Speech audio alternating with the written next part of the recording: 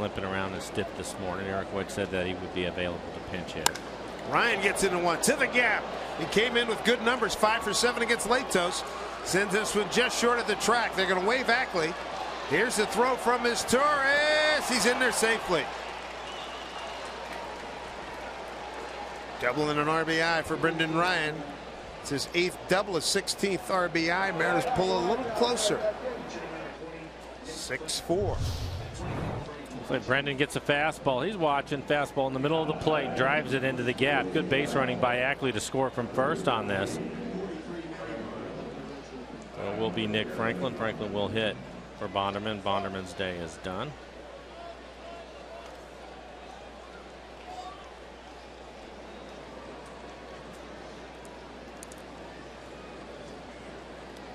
Quick word from pitching coach Brian Price, who